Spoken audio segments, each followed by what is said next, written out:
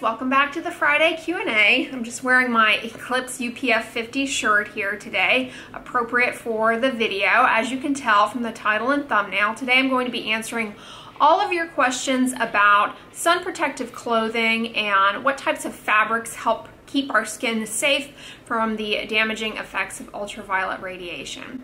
If you're new here, welcome. My name is Andrea. I am a dermatologist and I film some fun vlogs of my life as well as a lot of skincare focused content. So if that type of thing is of interest to you, then please subscribe for all of the fun. But anyways, moving right along, to recap a little bit for those of you who are new, ultraviolet radiation comes from the sun. It is not the same as visible light. In other words, visible light that comes from the sun is the light that we see with our eyes and we detect as daylight. Ultraviolet radiation, however, we don't ever appreciate with our eyeballs. We don't ever detect that in our brain, but it is the component of sun that directly has biologic consequences on our skin and our overall health. Ultraviolet radiation is broken down into different categories. There is UVB, which is the category of ultraviolet light that directly damages the DNA in our skin, leads to skin cancers, and also burns our skin. That is what is responsible for a sunburn. UVA, on the other hand, is another component of ultraviolet light that comes from the sun that, unlike UVB, penetrates much more deeply into our skin, damages the deeper layers of the skin, leading to wrinkles and photoaging of the skin. Not only that, UVA suppresses the immune system and affects the immune system in the skin, can trigger a variety of inflammatory skin conditions, can also contribute to post-inflammatory hyperpigmentation, dyspigmentation, and melasma. Visible light does have some impact on our skin health as well, particularly for those of you out there with hyperpigmentation. We now know that broader wavelengths of visible light out into the blue and violet range can actually contribute to persistence of melasma and hyperpigmentation.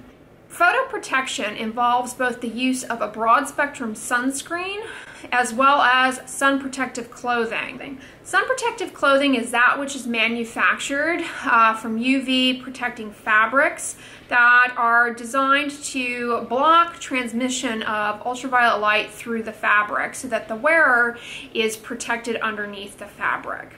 UPF is very similar to SPF of our sunscreens. SPF of our sunscreens, just to recap, reflects the ability of the sunscreen to protect us mostly from UVB and the consequence of UVB, namely a burn. Okay, so SPF in our sunscreens reflects the ability of the sunscreen to protect us from a burn. UPF in fabrics and treated fabrics reflects the ability of the fabric to protect us largely from the biologic consequence of UVB penetrating the fabric, namely a burn. All right, so they're very similar concepts.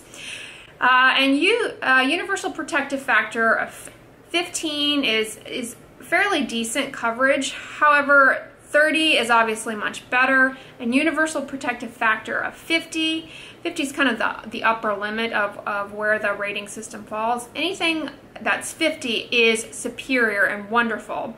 A lot of fabrics will be rated as 50 plus because they claim to supersede the 50 threshold.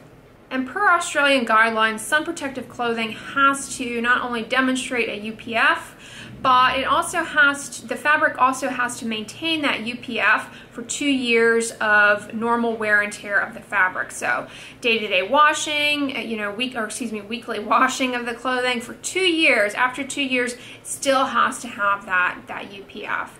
So clothing companies that tout UPF standards and claim to follow Australian guidelines and Australian regulations that are here in the United States are presumably following this rubric. For example, Coolie Bar claims to follow the standards set by Australia in demonstrating the efficacy of their fabrics in protecting the skin. Now, as many of you have pointed out, a lot of the UPF clothing is pretty expensive and it may not be in your budget. Coulis Bar in particular, you know, they make their claim for the price point of their products, and that they have a lifetime guarantee, and that they have been certified by the Skin Cancer Foundation, and they follow the Australian standards. And you know, that sort of thing. But you know, do you have to go out and buy an entire Coulis Bar wardrobe for enjoying outdoor activities? The answer is no. There's a very good chance that there's already clothing in your closet or dresser that can offer you similar UPF protection. It just depends on a variety of things as far as the features of the fabrics that are used and that sort of thing. So what factors affect how a fabric or an article of clothing protects your skin against ultraviolet radiation? First of all, the material. I'll talk a little bit more about that, how the material is constructed, and if you have washed it numerous times and the fabric has shrunk, that actually increases the UPF because it shrinks down the pores that allow UV to penetrate. So having washed the clothing and put it through a dryer and allowed it to shrink, it increases the universal protective factor of the fabric alone. Any finishing that is put on the fabric itself, most fabrics are treated with things, and depending on what they're treated with, that can play a role. The color, if the fabric was dyed, that can definitely play a role. And then importantly, the moisture content of the fabric. Wet fabrics allow more UV light to go through than dry fabrics. Very important for you to be aware of, particularly while you're out by the pool and you know, at the beach this summer.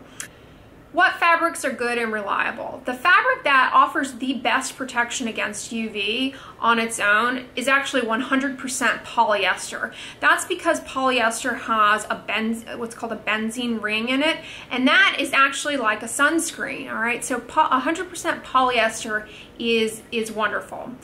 Then obviously the weave of the fabric plays a huge role. Tighter weave fabrics, like denim for example, obviously don't allow any light to pass through and are going to give you better protection than sheer fabrics. A good test of this is to hold the fabric up to a window, and if visible light comes through, chances are, you know, obviously ultraviolet light's going to come through, and it is not going to be your best bet. I also mentioned the treatment, how the fabrics were treated. A lot of fabrics are bleached, and unbleached fabrics, unbleached cottons offer better protection than bleaching. Bleaching allows more light to penetrate.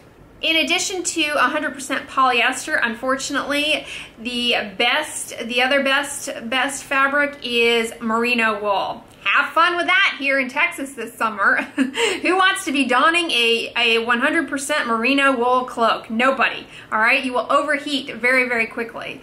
So 100% merino wool, like in a baseball cap, for example, really, really excellent protection. The color of the fabric is paramount. Black and blue, better than white and lighter colors.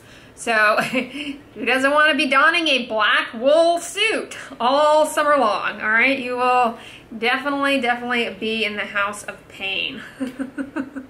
The other tip with your fabrics is that looser fitting fabrics are actually better, because when they drape and fold on themselves, the excess fabric, it doubles up, all right? Unlike layering SPF, putting a thicker and thicker layer of SPF 30 on your face of a sunscreen, it's not like you're gonna get to 90 with 3 applications of an SPF 30. With your sun protective clothing, however, you can compound the protection just by having the fabric fold over on itself. And while that may not be super relevant for your clothing, when you're at the beach, towels and things like that, keep that in mind. If you have a young child, a baby under obviously I don't have kids, in a pram, in a stroller, who says pram anymore? Anyways, you know, the fabrics that you're covering the baby in, do appreciate the fact that when it's doubled up, it increases the universal protective factor of the fabric. And then satin finish silk also offers very good protection as well. All right, so the silks that have a sateen finish, much better. But fabrics that offer poor protection are like a standard, particularly bleached, white cotton t-shirt, very, very poor protection, like a man's undershirt. No. That is kind of like a UPF of 2. I mean, it's not giving you any protection. Bleached cotton in particular, allows more light to go through. Viscous, sheer fabrics, kind of gauzy material, not good enough, definitely. And then undyed fabrics, less protection. Fabrics that are dyed give you better protection because a lot of the dyes, similar to polyester, have these ring-like structures that can actually absorb ultraviolet radiation, similar to chemical sunscreens. The dyes in your fabrics, like aniline dyes and a lot of blue fabrics, and the dyes used to dye things black, that can give you better protection.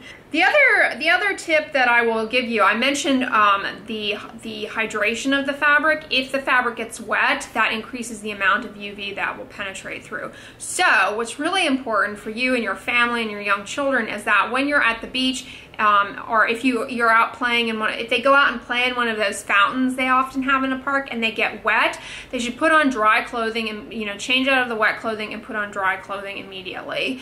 I know you don't always plan for these things, but do be aware that once clothing gets wet, it allows more ultraviolet light to come through. So change out to dry clothing, definitely. And for me personally, investing in Coulis Bar has been incredibly worthwhile. They don't know I exist. I'm not sponsored by them. I've been buying their clothing for years, long before I was on YouTube. It lasts forever. The quality is amazing.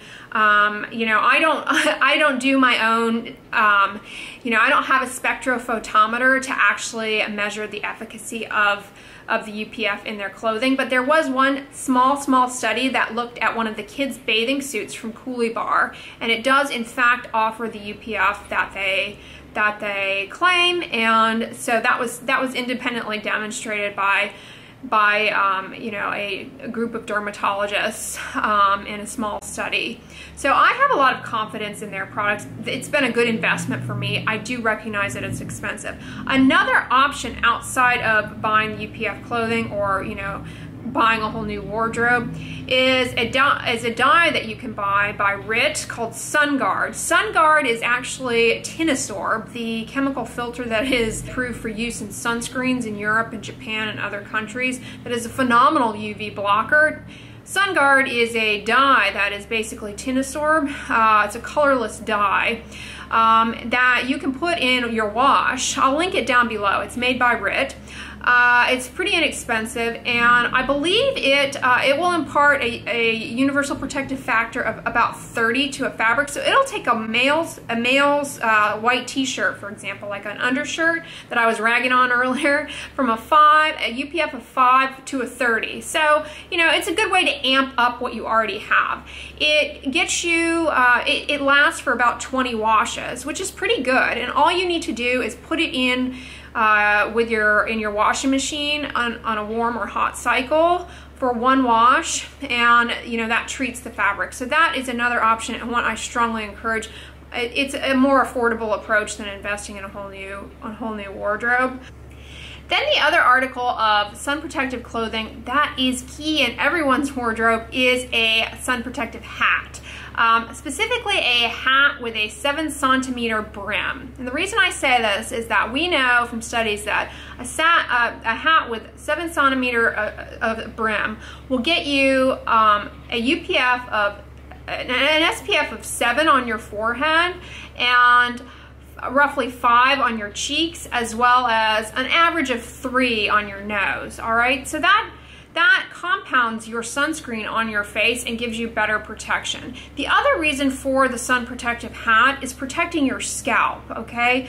It's really, people don't like wearing sunscreen in their scalp. I've mentioned in my other videos that liquid sunscreens are an option, but it's really hard to put sunscreen in your scalp all the time, particularly for day-to-day use.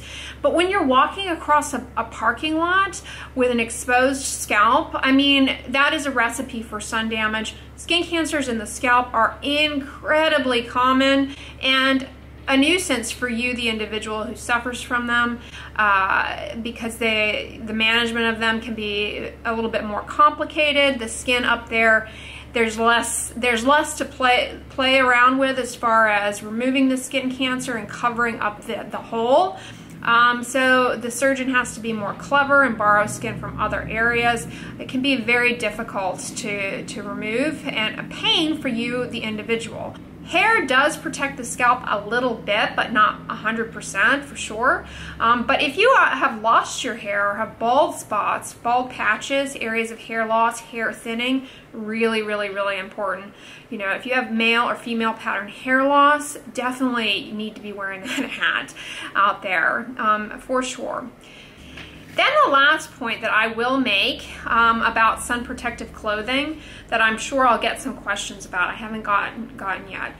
Visible light, I already mentioned, is the light that we see with our eyes, different colors, tells us it's daylight out. And if you'll recall at the beginning of this video, and if you followed any number of my videos, particularly those about hyperpigmentation, dark spots, and melasma, you will appreciate the fact that visible light, particularly in the blues to violet range, can contribute to persistence of hyperpigmentation. Now we know that sunscreens that contain zinc or titanium dioxide as well as the inactive ingredient iron oxides can get you some coverage into those wavelengths of visible light. But what about sun protective clothing?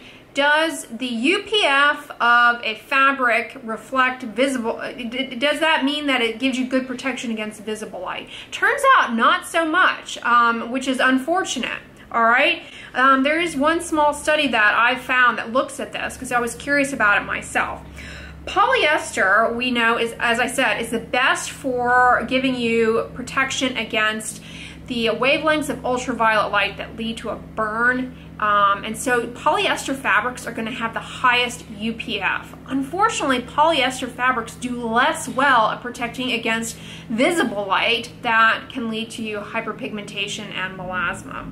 In this study for visible light, it turns out that fabrics that are nylon, made out of flax, which I didn't even really know was a fabric component, but I guess flax is offered better protection against visible light than those that were polyester. So that is just one study that I found about visible light and fabric protection. I tell you this because I advocate for people, particularly with melasma, if they're going out like skiing, to protect their face using a face shield. Really, really helpful for protecting against UV light, particularly if the fabric's been treated and is UPF 50, you know, you can feel confident in it at least. But do be aware that based on this study, that may not protect you against those visible wavelengths that also contribute to the melasma and hyperpigmentation. So in other words, you should still wear a sunscreen to help protect against that. I wouldn't just rely on the face shield alone, but the face shield is a very important additional measure. But you can see this is a face shield, a neck and face shield that Coulis Bar makes. I mean, it's basically like a gray tube, right? I have this, but I've never worn it because it's a little hot. But this is designed to protect your neck and then for you to be able to put it up over your face. So like, you know, when you're on the golf course or out, you know, playing tennis outside, you know, you can pull this up over your face and have protection on it. This protects the lower half of the face. But, you know, like I just said, as far as the protection against visible light, I'm not, you know, it's hard to say for sure that this gets you that complete protection against that blue light. So do be aware of that. But anyways, guys, the take-home point here is that, like sunscreen, sun protective clothing does also have shortcomings on its own. So neither are good enough alone. You need to wear the sunscreen along with the sun protective clothing, and you need to be aware of when peak sun exposure hours are, depending on where in the world you are and the time of day. A good app that I like is Coppertone makes one. I mean, there are tons of them that will help tell you the UV index. That is a helpful clue to just kind of be aware of. Ooh, I was gonna go out and run errands and be outside, but the UV index right now is 11. Maybe I will wait until this evening. You know, it can kind of help you in that way. But definitely check that app. If you have a disease like lupus, for sure. I mean, these are really, really important for your health. But for everybody, they're important for protecting against photoaging of the skin and skin cancer, as well as that gosh darn sunburn that nobody wants. But anyways, I hope this video was helpful in kind of addressing your questions to better guide you and help you navigate sun protective clothing and whether or not it's something that you want to invest in or is necessary. You know, buying the Coolie Bar stuff certainly isn't. My rationale personally as a consumer for buying it is that a lot of their fabrics are lightweight and water repellent, so they work well with an active lifestyle, and I've just had good experience with them, but definitely do not need to invest in that. I'm a huge fan of that RIT dye as, you know, kind of a, at least washing your beach towels in that and your bathing suits and t-shirts, clothing. I think it can be helpful, pretty inexpensive, and it gets you, just be aware of the number of washes that you've done with the clothing after you've incubated it in the dye, and whether or not you need to retreat it. But I think that's another really great option. But you know, with all that being said, have a fun summer in your black merino wool suit. But if you like this video, give it a thumbs up, share it with your friends, and as always, don't forget, sunscreen and subscribe. I'll talk to you guys tomorrow. Bye.